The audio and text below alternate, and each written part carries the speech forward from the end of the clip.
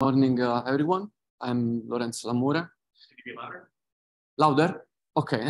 I'm not used to be that loud. So I work at OpenFF, thanks to the support of Janssen. And together, today, together with Swope from Genentech, I will be talking about assessing charge models by means of atom by atom and dipole comparison. So why we want to assess charge models? Essentially because atomic partial charges are key for biomolecular simulation, as they dictate the electrostatic contribution to intermolecular interactions. Electrostatic interactions between small molecules, drug-like molecules, and the corresponding receptor do not only affect the binding free energy, but are also essential for molecular recognition. And therefore, assessing the electrostatic match in protein ligand complexes may help us to understand why ligand bind and how we can improve the binding, which is the ultimate goal of drug discovery. What we have here is a picture of electronically diverse ligands that can bind a receptor with different extent because they can establish different electrostatic interactions. And assigning partial charges correctly in this system means essentially being able to model the electrostatic interaction properly and making us able to predict accurately which ligand will bind the receptor. So traditionally, ab initio expensive methods were used to generate electrostatic potential of molecules to then derive the restricted ESP charge model fit. But obviously, this method is rather limited by molecular size and by the number of molecules. And therefore, more recently, semi-empirical methods like AM1-BCC are being used to assign partial charges which reproduce the ESP as computed as the A3-FOC level with the 631G star basis, which is a QM method which deliberately overestimate the polarity of gas phase molecules to take into account that it will then produce charges which are suitable for the solvated system. Nevertheless, speed is still a bottleneck, especially if we want to deal with virtual screening of large libraries, or we have to deal with a big system like biopolymers. And for this reason, more recently, graph neural network charge are being developed for almost instant partial charge assignment.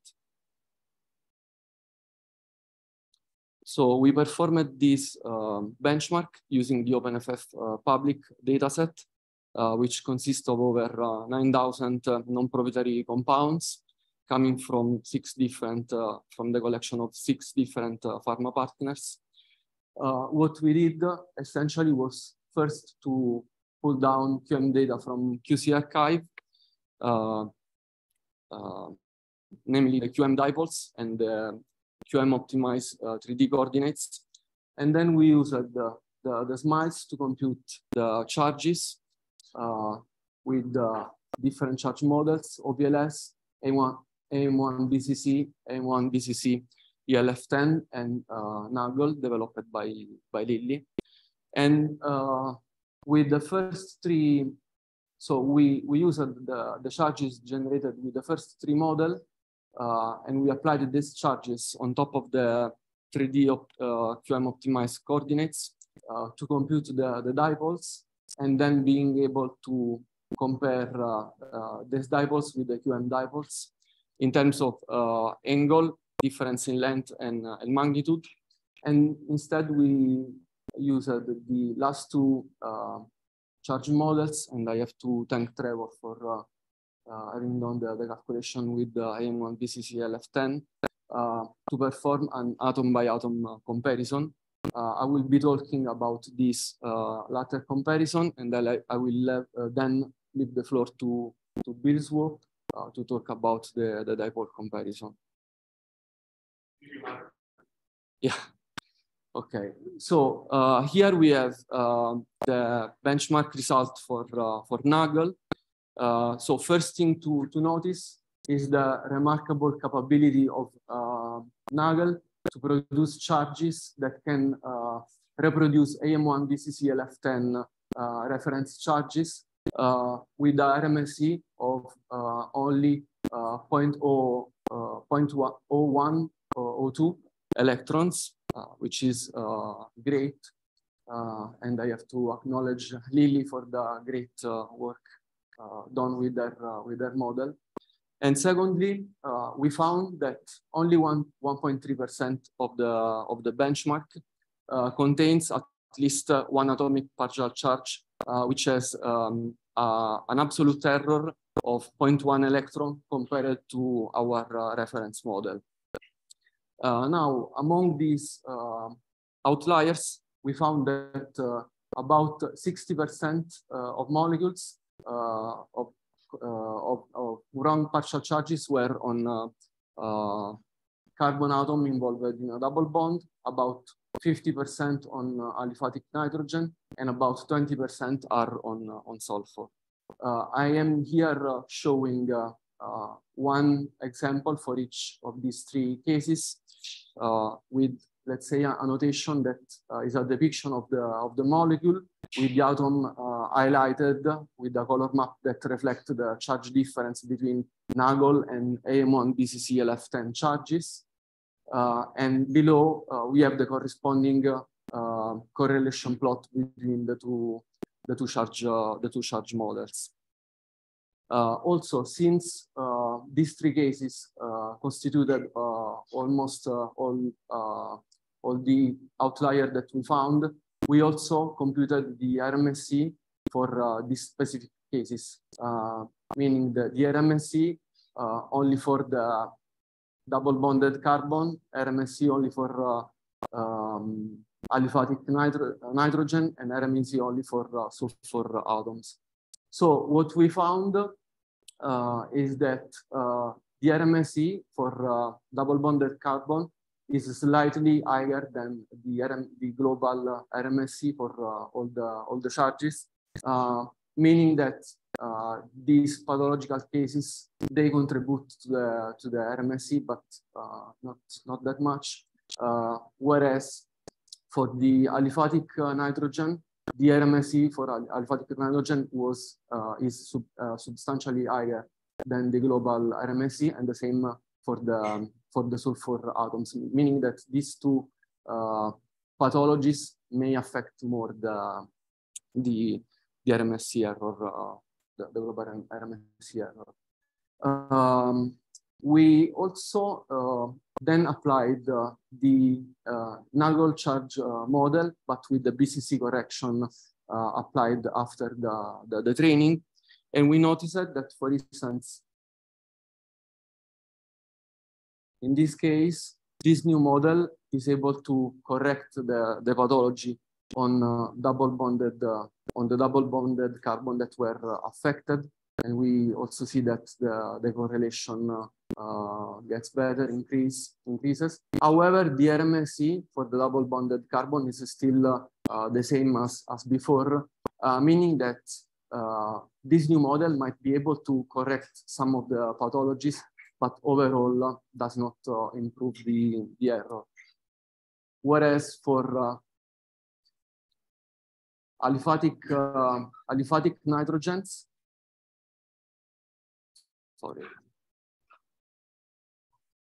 we also saw that this new model was able to correct some of these pathologic nitrogens. But in this case, the new RMSE for this aliphatic nitrogen increases with respect to the RMSE of aliphatic nitrogens done by Nagel without the BCC applied afterwards. And the same is happening essentially for the sulfur pathologies. So the new RMSE with Nagel BCC, it's higher than before. And you will see in the next slides, this is just because essentially Nagel BCC is able to correct some of these pathologies.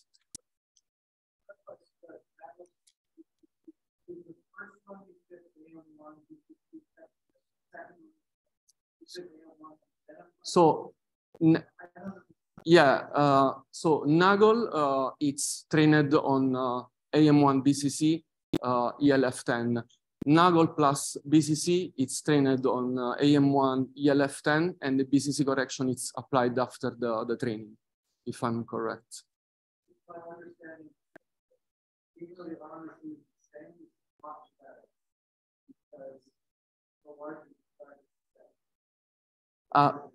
Can you say again? You mean that Nagel BCC is better than?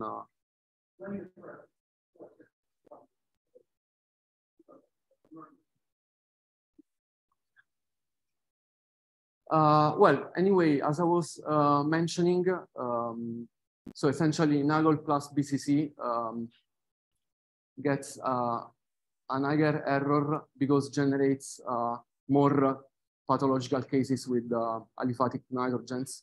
And here I reported just a few examples, and also more cases with pathological sulfur, mainly on thiazole. So the RMSE of Nagel plus BCC is slightly higher than the RMSE with Nagel.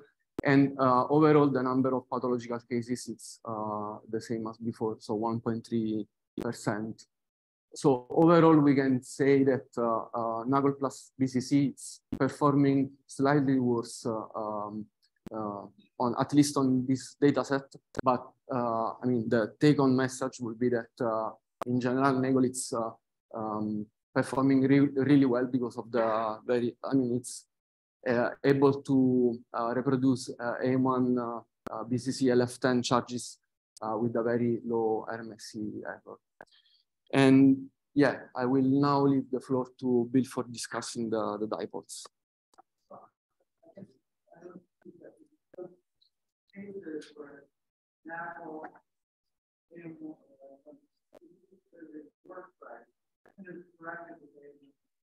But then the next slide you said there's still other different ones. Exactly. Yeah. So it's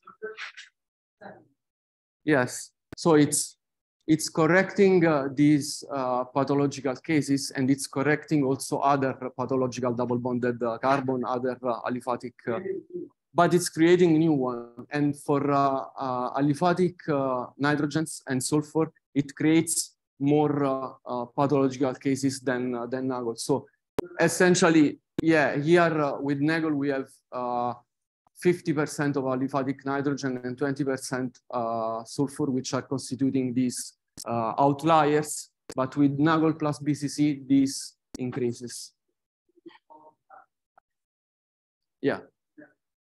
Yeah, exactly. So the charges that we treated with selection, but the actual just the QM. Yeah. So the question in this case was if the charges were computed with AM1 BCC, but the geometries were the 3D coordinates from the QM optimized structure, and the answer is yes. So.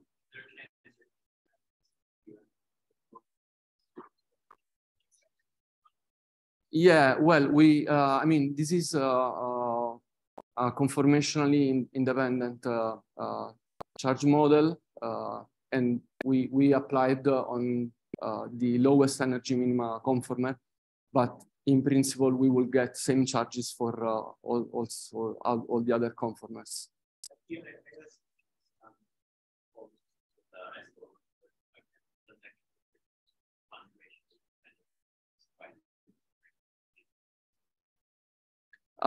So yeah, you are saying that for S Paloma, you were surprised that it was also conformational independent, right?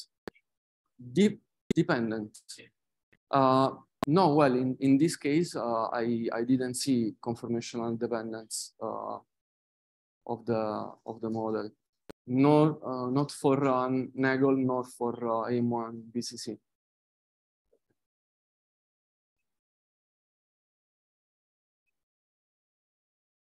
Well, I can leave the floor to Bill, and then if there are other questions, we can. Yeah, thank you, Lorenzo. Oh, the clicker doesn't work. You have to use the. Oh, okay. So which, left and right, or down? Okay, good. All right. So I'm continuing a little bit from what I talked about yesterday, with maybe a little bit of twist to it, and hopefully a way to make lemonade from lemons. What we looked at and I discussed yesterday was the computation of dipole moment data using DFT and comparing it with what the OpenFF and also the OPLS charge models were producing. This is a little bit of a reminder that these dipole moments are vectors. They range in value quite a bit. In the bottom right, you can see an amide group. These have dipole moments of about 4 dBi, which is pretty healthy. And those are actually important for stabilizing helices in protein folding. They line up and reinforce each other. And a helix has an enormous dipole moment in a protein. There's a lot of things that contribute to this, of course, electronegativity and so on, but also solvent effects. I need to be louder, okay? I talked about this yesterday. I'm not going to go into it much. We analyzed this industry benchmark data set, which is about 10,000 compounds. It's a nice, healthy amount of data, and some of the molecules are ridiculously large or complicated. There's ions in there and all kinds of things. We filtered out the ions and just looked at neutral species. We pulled the dipoles from quantum calculations on DFT optimized structures. We pulled charges from the force fields. We used this the DFT structures and the charged dipoles to get force field dipoles and compared them. So I talked about this yesterday. Nothing new here. In comparing these, we wanted to look at how well each force field does against DFT, what might be causing the differences, identify situations that are depolarized, that is where the force field dipole moment is actually less than the gas phase dipole moment, which is a little bit pathological. We looked at other things besides OpenFF, including Espoloma and the NAGL. We looked at, of course, OPLS3 and OPLS4. So this is a result slide that I had up yesterday too. I don't need to talk about this very much. In the middle, we're comparing charge models against DFT, where the charges are independent of conformation. And on the right, using OPLS4, the charges are dependent on conformation. So you get a different charge model for each conformation. So that was kind of interesting. For one thing, you see if the charge model is dependent on conformation, you can match the dipoles, the DFT dipoles pretty well. So what we wanted to do is look at not the cases where the force fields do well, but the cases where the force fields do poorly. And imagine you have compounds where the charges don't move around much as you change conformations. Those are situations where a fixed charge force field should do pretty well. And in that case, you would expect the force fields to give dipole moments similar to the DFT for all conformers, right? But now there's a bunch of compounds where that's not the case, where by changing the orientation of the molecule or the conformation of the molecule, charge moves around. And in that case, a fixed charge model is not going to do well. So we wanted to, and of course, there's a number of causes for this that I have listed there. what we wanted to do is collect a set of these challenge compounds and use them for testing other ideas. The other thing was looking at the OPLS4 charges, which are conformationally dependent. We look across the conformers of a given compound and find those cases where there's a large charge difference among conformers. And so that's another indication that you've got conformer-dependent charges and a fixed charge model won't do well. So here's a sample of some of these. We have, dozens of them. These tend to be a little bit largish for most studies, but we thought this was a good collection of things to establish because it seems like these would be good test molecules for looking at ANI or charge model averaging schemes, or if you had fluctuating charges or polarizability, that these might be good molecules for testing the efficacy of those different approaches. And also we thought if we had enough of these, or somebody other than me might be able to tune or establish some sort of a trained model that would identify these so a naive user wouldn't accidentally step into studying a problem for which the force fields just aren't up to it. And that's my last slide. So.